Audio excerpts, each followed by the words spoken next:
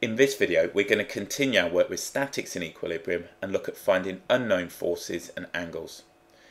In the first question, we have now a particle that's in equilibrium and we need to find the value of theta and the value of p. So if we look here, we've got now our particle and we have three forces acting on it. We've got a 4 Newton force and we have an angle of 45 degrees. We've got a force of p newtons and an angle of theta, and then we have 7 newtons, and that's in the negative x direction. So it's parallel now to the x-axis. So if this is in equilibrium, when we use Newton's second law, F is equal to ma, resolving in any direction will be equal to 0. If a particle is in equilibrium, the resultant force is 0. There's no acceleration. So all I'm going to state now is Newton's second law. We've got Newton's second law, F is equal to ma.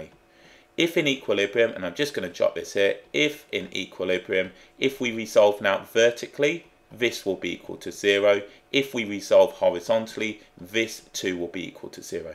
So that's now the requirement for the particle to be in equilibrium. So let's consider now resolving vertically. So if we look now at the forces acting on the particle, what I'm going to do is just drop a perpendicular down here, and then we're going to have one just here. So we can see that the 7 Newton force is not going to be included here. It's acting purely horizontally. So what we're going to have then is this force. We've got now a 4 Newton force inclined at an angle of 45 degrees. I want to have now the vertical component of this force. The vertical component will be 4 sine of 45 degrees. Just consider this to be a little right angle triangle. Hypotenuse is 4, we want the opposite, therefore it's 4 sine of 45. I'm now going to subtract away the force, which is going to be P, and we've got an angle of theta, so that will be P sine theta, and that now will be equal to 0. So all we've done now is use Newton's second law, F is equal to ma. I've resolved taking the upward direction to be positive. I've said now 4 sine 45 minus p sine theta must be equal to 0 as it's in equilibrium.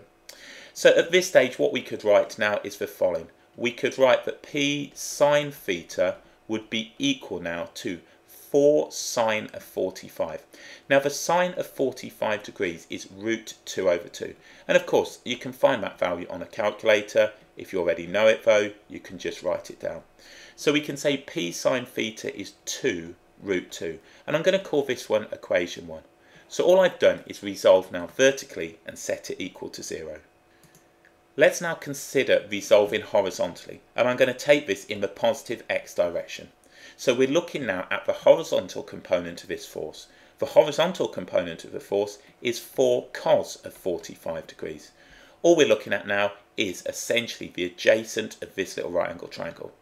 We've got now the force P acting in the same direction. We want the horizontal component of force, so that's going to be plus P cos theta. We don't yet know what theta is. And now we subtract away now the 7. The 7 is in the opposite direction.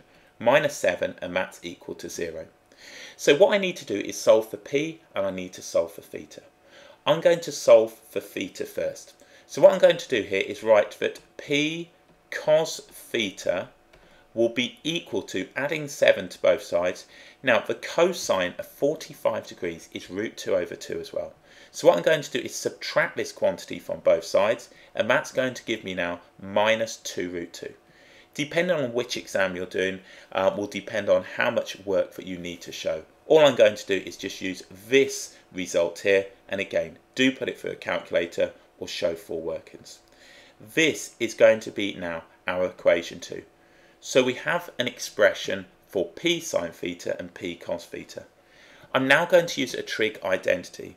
We've seen in the past that tan theta is equal to sine theta over cos theta. So what I'm going to do is find theta from this. So I'm going to do now equation 1 divided by equation 2.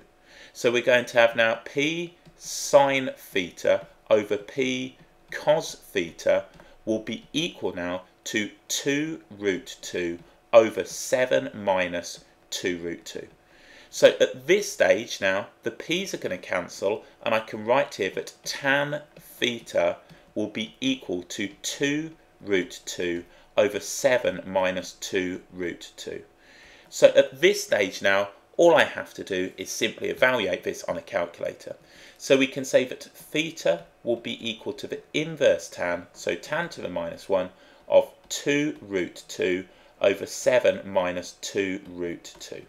So make sure the calculator is in degrees mode, and we'll do the inverse tan of 2, then we're going to have root 2 over now 7 minus the 2 root 2. We'll go ahead now, find that value, let's come out of here, and that gives us now 34.1 degrees, correct to 1 decimal place. So theta is equal to 34.1 degrees, and that's given to 1 dp. So all I've done is found theta. Now I can go ahead and use equation 1 or equation 2 to find now the value of p. I'm going to use this one, just write in here equation 1. We've got p will be equal to now 2 root 2 over the sine of theta. Well, that's going to be for 34.1 dot dot dot and so on and so forth. So I'm going to just store this in the calculator in case I make an error. Shift store A, so that's in the calculator, and I can say now that p is 2 root 2, and then we'll have now over the sine of the angle, which is going to be A, and that will give me now 5.04. So we'll say that p is going to be equal to 5.04 dot dot dot dot, therefore p will be equal to 5.0 newtons, and that again is given to 1 decimal place. We're not asked for a level of accuracy. If we needed to, obviously we can alter that. So we're solving now given that this particle is in equilibrium. We state these two facts here, we go ahead, we resolve horizontally and vertically, we have simultaneous equations, and we can solve from there. So nice question, and a typical example of one of the more challenging ones that we might see. Okay, let's move on to another one. This time we have now an inclined plane. We've got now the y direction, the x direction, we have now force p newtons, q newtons, and 10 newtons. The angle is 45. What I'm going to do is just go ahead now and put on the perpendicular just here. So this is the perpendicular to the plane. There are lots of different ways that you could approach this. I like to just put the angle on here. If this now angle is going to be 45, this one too is 45. If you wanted, you could put this all on the horizontal. So you could see this now as the plane. What we have is now the force P newtons, we have the force Q newtons, and then we have the force acting down, which is going to be 10 newtons. So what we've done here is simply created an angle right here, and that angle is going to be 45 degrees. So what we'll have is the following. We've got now 45 degrees, and we've got now Q, and we've got P. So what we need to do is find the value of Q and the value of P given that this particle now is in equilibrium. So just consider now that it's just stuck in this place. So we'll assume it's static, it's not moving up, it's not moving down, it's in equilibrium.